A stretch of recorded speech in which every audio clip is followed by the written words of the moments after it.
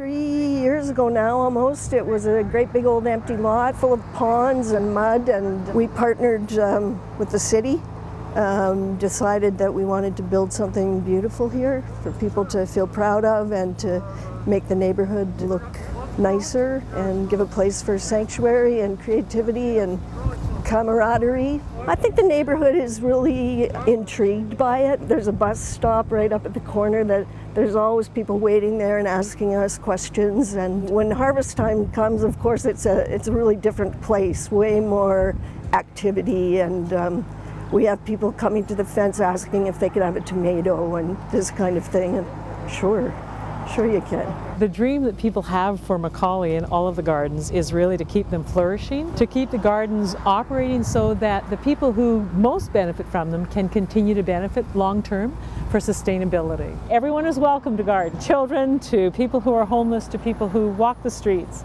And I think that's the joy of working in an area like this, that it's a very welcoming community.